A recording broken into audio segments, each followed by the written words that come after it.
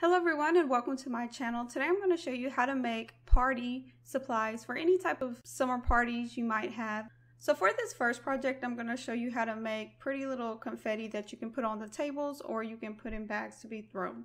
So the first thing you want to do is actually print out the template. So this first one is a palm tree. I just went online to Google and searched up palm tree images and then made it to the appropriate size.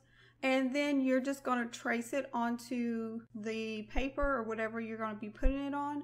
And then once you have it traced on there, you just want to cut it out. And that's about it. The next one is going to be a diamond shape, and this is super easy. You just cut out a strip and just make diagonal lines and then just cut it out. Now the next one I did was a pineapple on glitter paper. This one was actually kind of hard because the glitter can be a little difficult to cut. But once again, I found my pineapple on just doing a regular Google search, and then I just shrunk it down to size and printed it out. And then I traced it onto the back of glitter paper.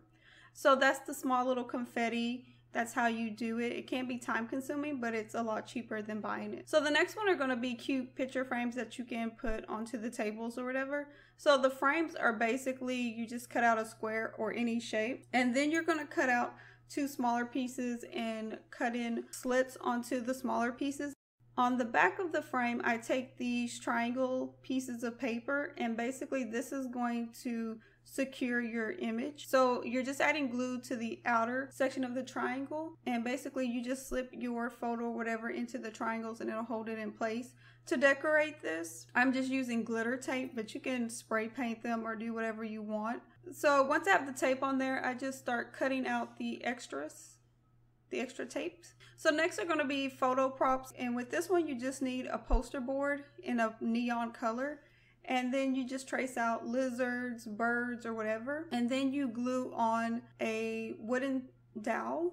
And that is the tutorial. I hope you guys enjoyed it, and I'll see you next time. Bye everyone.